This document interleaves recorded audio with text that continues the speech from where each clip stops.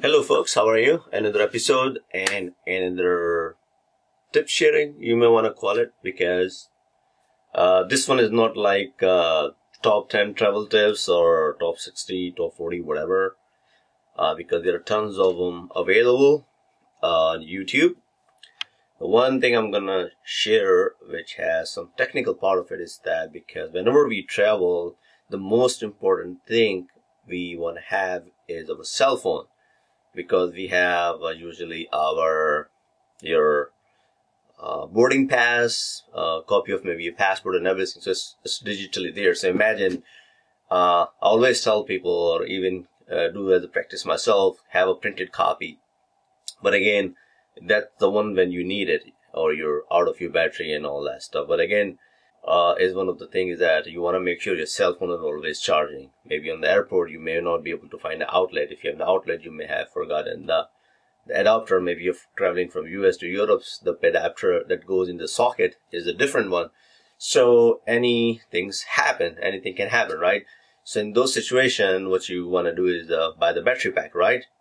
Exactly. You'll go on Amazon, buy the battery pack. Hey, I need a battery backup, and then I'll put it in a pocket and I'll charge my phone.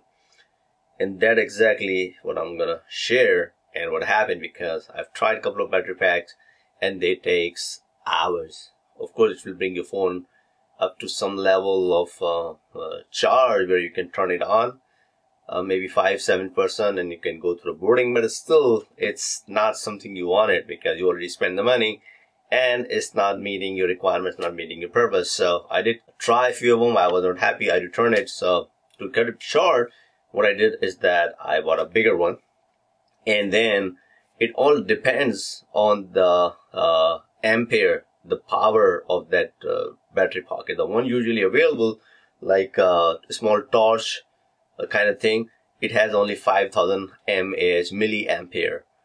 So, and that will take 4 or 5 hours to charge your cell phone. And for the tablet, even don't think about it. So in order to charge your phone within an hour, also, you need to buy up with more high power. And this is the one I bought it myself. As you can see, I'm using it, and it's more than a year. And it's Anker. The brand name is Anker. So it's not, I'm doing marketing for them. I've been using for more than a year. And it is a game changer in a sense that it charges my not one phone, 2 phones, within an hour and a half. iPhone 10 I am talking about, and it takes only 90 minutes or less depending, and it just 100%. And the iPhone 10 battery is always good, like it works for a day. And there were situations where I was running out of battery, and because I was shooting and taking a lot of videos, so this product really helped me. And it is 22,000 mAh. This is the product I have personally used, so I would recommend. And I bought it from Costco, but again, you can buy it online from Amazon. It's available, and I paid for this $125, I believe. But again, it's worth it, because the regular ones you can buy for $30-35, but it's not worth it. But yeah, it's $125. It has 2 ports in it, and if you can charge 2 phone at the same time within an hour and a half, 100% charge. And yeah, but only the drawback is the weight. This is more than a pound, I believe. I don't know the exact specification, but again, you can put it in your backpack, and you would not have any problem traveling it. But putting in your backpack for a whole day, yeah, that's kind of heavy. But really, I love this product. I like it, and that's why I'm recommending it. And that's one of the very first video I'm putting just as a product review. So you'll see more the product I've been using in the past, which was really helpful. So I like it, and that's I wanted to share.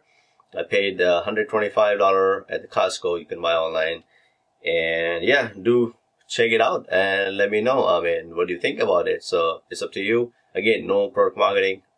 It's just my personal experience using this product. Thanks for watching. Bye. And yes, one more thing. If you're not traveling, you want to keep using it once in a while, every 1 week, I would say. So let the cells so there are the cells in the battery, so you don't want them to die and sitting around and doing nothing, right? So that's these things work. So every now and often, charge your cell phone even at your home. So make sure the cells gets dried 100% and then recharge it. So this will keep it life longer. Thank you and bye.